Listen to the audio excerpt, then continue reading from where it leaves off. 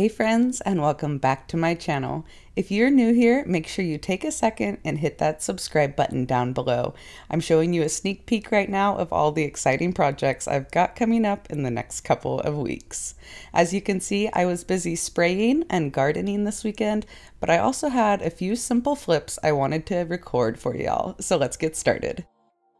First up are these items that got started and never finished. These were a few thrifting items that I started spraying with Rust-Oleum Satin Black spray paint as a base coat and then never finished them.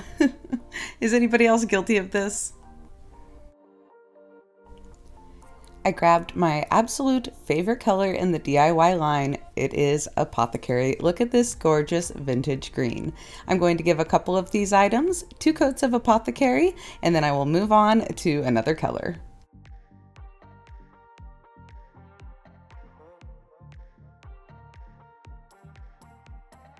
There are a million reasons why I love DIY paint, but look at this coverage. Y'all, this is 1 coat. It is so highly pigmented and the consistency is super thick, so you're getting great coverage. Also, you can water it down and make your paint go even further, but for these projects, I'm putting it on nice and thick. I also used DIY cake batter. This is a newer color for me. I've only used it a couple of times. So far, I am loving it. One of the colors I used in my sprayer this weekend was DIY White Swan, so I went ahead and sprayed a couple of smalls while I was at it, including these candlesticks that sold on my Friday night's finds and flips. Now I'm just going to wet distress, so just taking a wet rag and gently rubbing back some of the paint in areas that would be naturally worn over time. After I did the candlesticks, I also did all of the buckets as well. I wanted to add just a little special touch to these buckets, so I grabbed my Grain Sack Minis, a JRV number 24 stencil brush, and DIY Black Velvet. Now I'm just using a little tiny section of the stencil. That way you can really customize these stencils. You can mix and match them any way you want. You'll be able to find these products on my website, upcycledbybri.com, but I will also link them down in the description box for you below.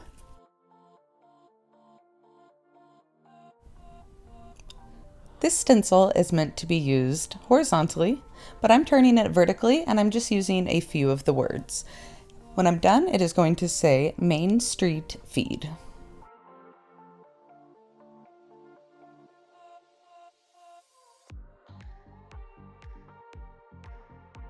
Y'all, I'm not gonna lie, my hands are real tired this morning and I could not even hardly hold onto the brush right to swirl, so we are pouncing.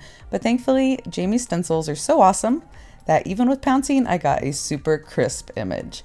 I am, however, going to take just a little bit of sandpaper to it, kind of haphazardly, trying to give it an authentically aged look.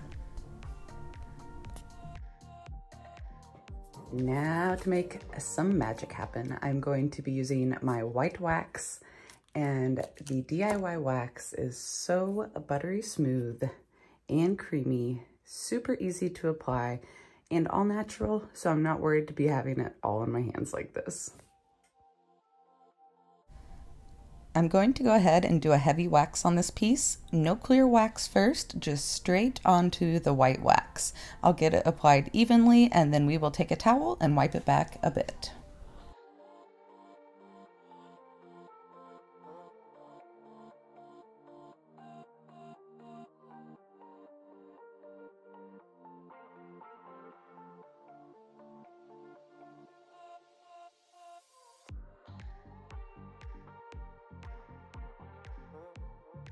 And same thing with the corbel, another heavy wax. This time I am going to go ahead and wipe most of it off of the raised surfaces, leaving it deep down in those crevices.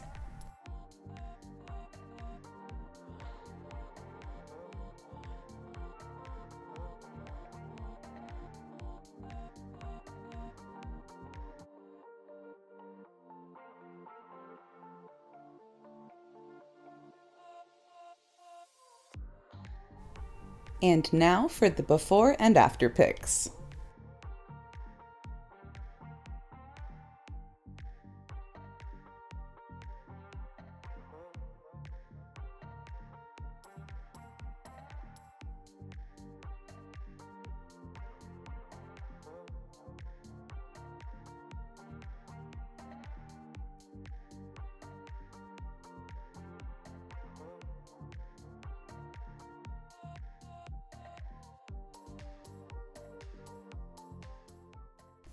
Which of the three colors is your favorite? Leave me a comment down below. I think these flower buckets came out super adorable.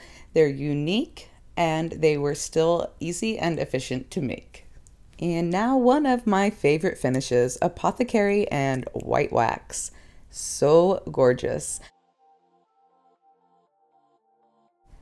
All of these flips will be featured in my brand new summer collection on Upcycled by Bri.com. I will be sure to drop a direct link to that collection down below for you. And these candlesticks have already sold, but I wanted to show you how pretty they are with just a coat of white paint and a little distressing. See the item there that they're staged with? I'm going to show you how to make that next, right after we finish up a little gardening.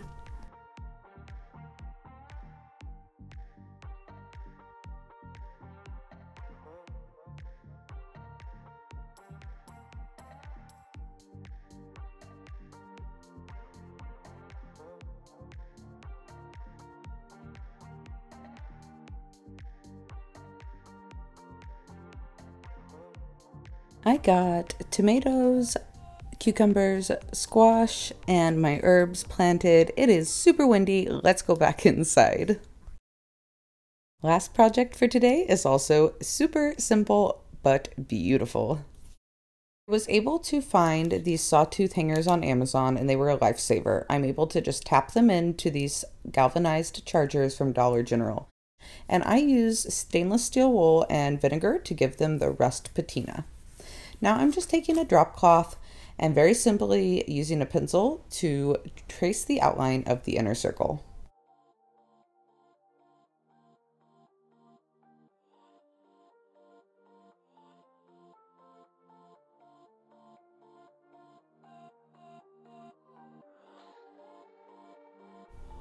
Notice how I'm using a used piece of drop cloth. I think it adds a ton of character and makes it look more like an authentic grain sack. So I went ahead and flipped the charger over just so I have a flat surface to stencil on, and I'm using a piece of my mini label pack. Again, I have some of it taped off so I can mix and match and customize each one of these chargers. I'm starting to get better at stenciling. I'm offloading my brush right onto the drop cloth there. I've got the color Aviary. So I'm getting a very dry brush and I am just swirling right on top of the stencil, working the paint down into those words.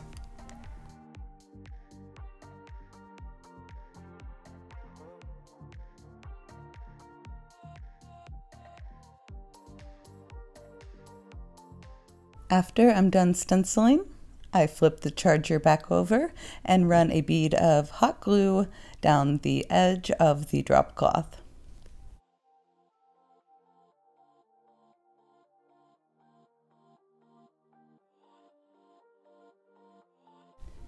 Simply press it into place, then I'm snipping off a few of these little baby breath greeneries from Walmart. It was 97 cents for this bundle, and I will place them inside.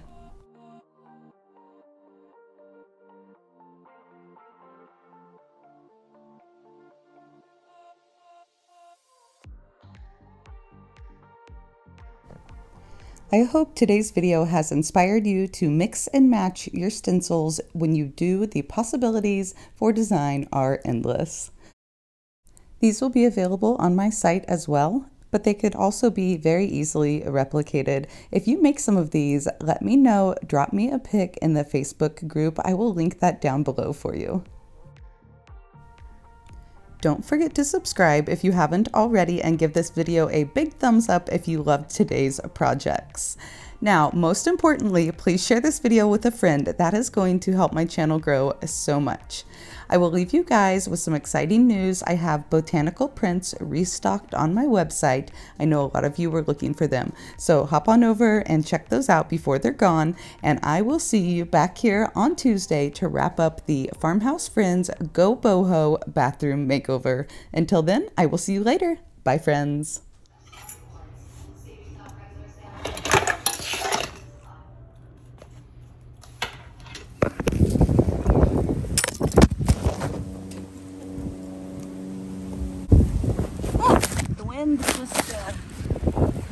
Just launched, y'all. A little windy in Kansas today.